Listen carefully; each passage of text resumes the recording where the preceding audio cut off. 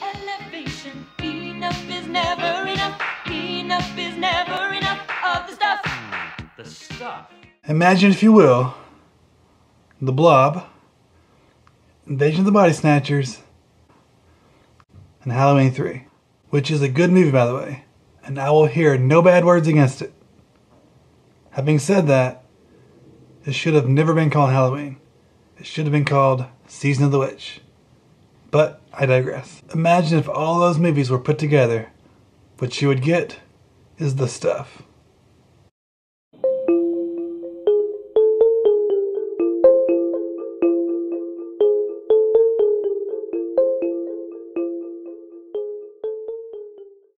The Stuff is a 1985 sci-fi horror film directed by Larry Cohen. At face value, The Stuff may seem like a rehash of The Blob, but the only thing the two share is that the main antagonist is a shapeless mass that threatens the world. Except this time, in The Stuff, it's pseudo ice cream. Enough is never enough. Enough is never enough of the stuff. The stuff. An old man finds some white stuff bubbling out of the ground that looks like ice cream. He then decides to put it in his mouth. And oddly enough, he likes the way it tastes. Tastes real good. Tasty. Sweet. If you found some white stuff bubbling out of the ground, would your first thought be to put it in your mouth? Mine wouldn't be. But you know what? That old man did. And now he's a millionaire. So who's the real idiot? You know, if this stuff keeps bubbling out of the ground like this, there might be enough of it here that we could sell to people. Some undefined time later, The Stuff has become a huge over-the-night sensation, aided by an intense PR campaign headed up by a woman called Nicole. Executives for Big Ice Cream are concerned about their future livelihood and ability to compete with The Stuff. The seemingly unstoppable force that is The Stuff has been buying up dessert companies and converting them to sell their product. Due to its mysterious origins and unprecedented success, executives for Big Ice Cream decide to meet up with David Moe Rutherford, an FBI reject. David Moe Rutherford, now an industrial saboteur, is hired to find out what the stuff is and destroy it. A subplot is that of Jason, who sees the stuff moving in his refrigerator one night. He then attempts to warn his family and others that the stuff is bad. He is later arrested for destroying numerous cartons of the stuff at a grocery store. A news article written about the incident attracts the attention of David Moe Rutherford. The two join forces, and with the now remorseful Nicole, they attempt to discover what exactly the stuff is and to shut it down. I can understand if you're a little hesitant to watch a movie about killer pseudo ice cream. That's a valid concern, and I totally get it, but it's actually a good movie. An equally absurd sounding movie would be Attack of the Killer Tomatoes. But I didn't really like that movie very much. So I guess bringing that one up really didn't help my point any. So let's just forget I brought that up. As odd as it may sound, The Stuff is actually a good movie. And I don't mean that in the so bad it's good sense either. It's just a genuinely good movie. Enough is never enough of the stuff. The stuff. The best actor is by far Michael Moriarty, playing David Moe Rutherford. Michael actually has several good horror films to his credit. He did Troll,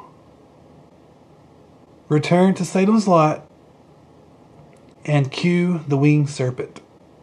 By the way, I'm about to blow your mind. Michael Moriarty played the original Harry Potter back in 1986 in a little movie called Troll. My name's Harry Potter. Nice to meet you, Porter. No, Potter. And I review books. So Harry Potter existed way before J.K. Rowling wrote any of her Harry Potter books. Back to the stuff. I just love the way Michael Moriarty played the role of David Moe Rutherford. He has a subtle, dry sense of humor, which I loved. Hey, your hose is hanging out back there. You gonna arrest me for indecent exposure? And just the right amount of arrogance and smugness that is perfect for his character. That's a sweaty palm. That's two sweaty palms. Let me feel. Ah, that's another sweaty palm. Yes, sir. Hello, sweaty palms. Andrea Macaroni. I know I'm saying that last name wrong, but I don't know where to start with pronouncing her last name. Plays Nicole, who is David's love interest, but she's actually much more than that. She's actually a pretty important person and a strong character in this movie. Evidently, she is responsible for the success of the stuff. Never enough. Enough is never enough of the stuff. The stuff, the taste that makes you hungry for more. She invented the PR campaign that created the stuff's image and won over the public's approval. Just by looking at her body of work, it's hard to imagine how she did anything for the stuff other than send it straight into bankruptcy. It's called the stuff. And believe me, enough is never enough. For a movie about pseudo-killer ice cream that comes from deep within the earth, it's actually got a pretty good little story behind it. The stuff is just as relevant now as it ever was. It has a timely message. It's a cautionary tale, really. The stuff could be a metaphor for many things. It could be a medication that hasn't been properly tested yet. Or it could be the junk food that is preying on our society's laziness. Then again, I could be reading way too much into it. It's probably the latter. I like to think there's a bigger message to this scene right here, other than just some random product placement.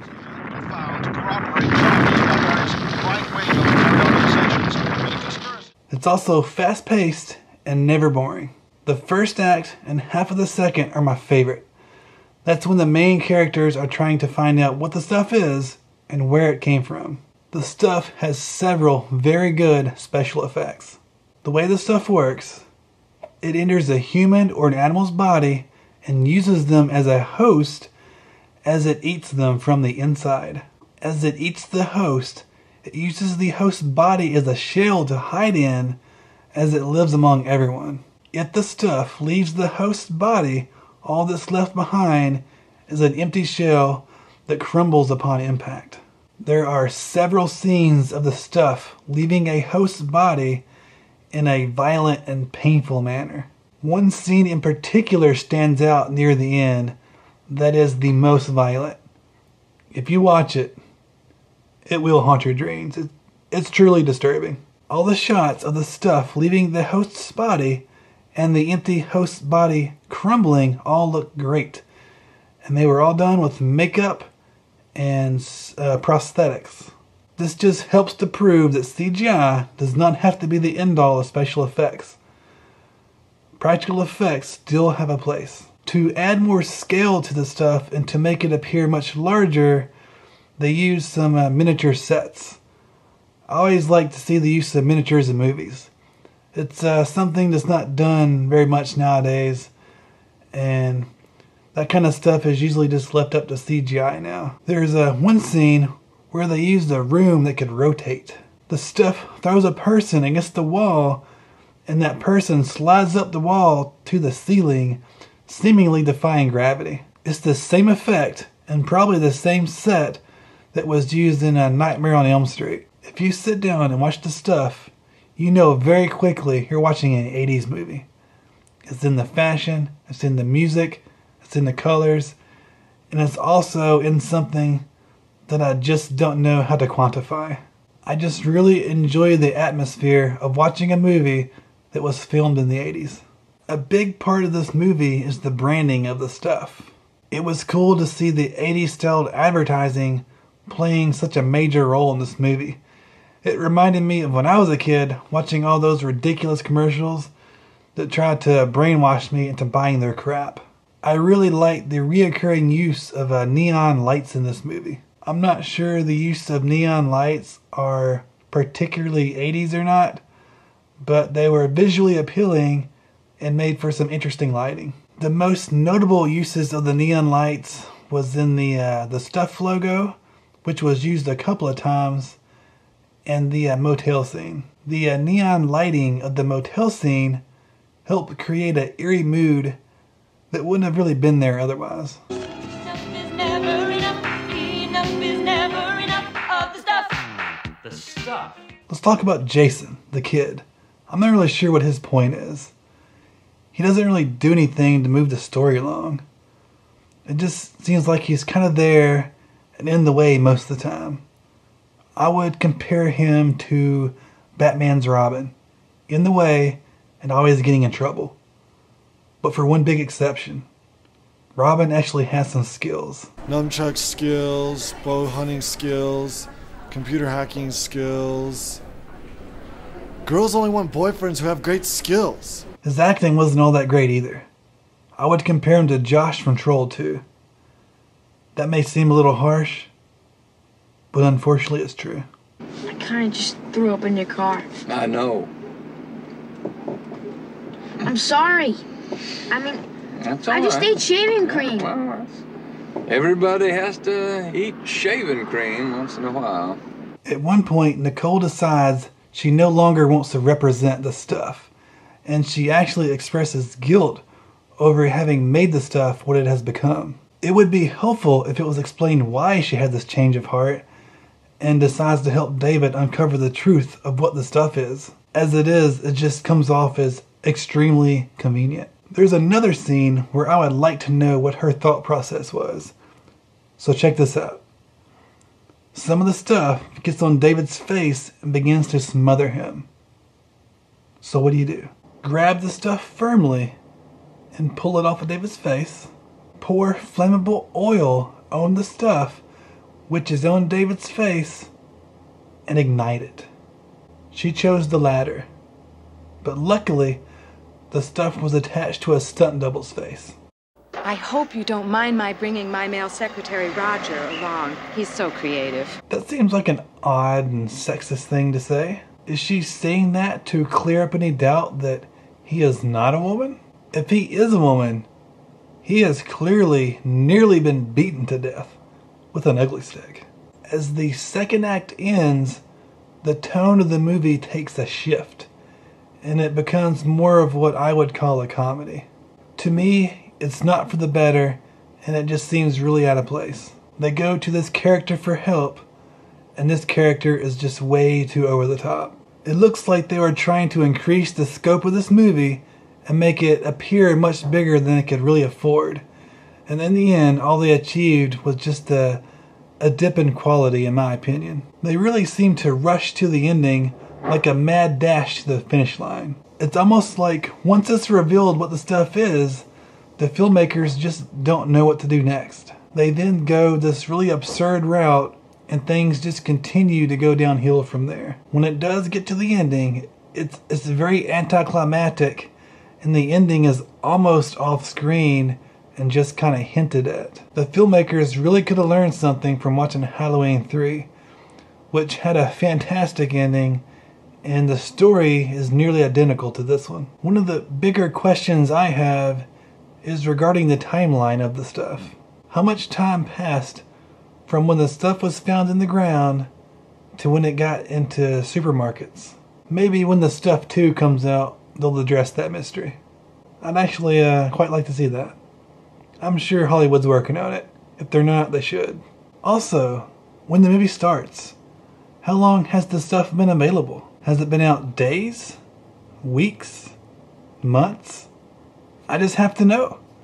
Why would you not tell me this? If the stuff just came out and we're seeing day one, it would create much more of a sense of urgency. As the movie is, it seems like the stuff's been out for quite some time, which really doesn't make any sense. Because it seems like once you eat the stuff once, it takes control of you. If the stuff is as popular as this movie makes it out to be, it seems like it would have already taken over the world. We see the stuff a lot in this movie, and depending on what the stuff is doing in the scene, depends on what the stuff is made out of.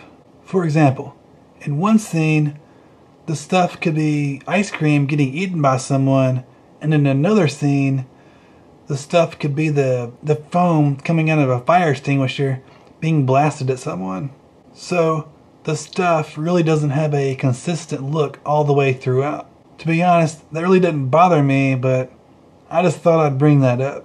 That the look is a little inconsistent. Let's just say they did make a Stuff remake. This is one instance where I think CGI would be a good thing. If the Stuff was made out of CGI, I think it would look good. The Stuff isn't a walking, breathing character, and so it wouldn't come across as obviously fake. I love it when there's an animal on screen that's supposed to be threatening, but the animal just won't cooperate. Then, in an attempt to correct the situation, angry animal sounds are just overdubbed. What you're left with is a paradox, such as a cute, docile-looking dog with angry barking and growling thrown in there. They'll be retiring me. And I understand that you were part of the team that... I got a treat for you. It doesn't quite sell the effect. I'm happy to report that there are several movie errors, such as boom mic and cast of crew being visible. But in the Stuff's defense, they're only reflections. I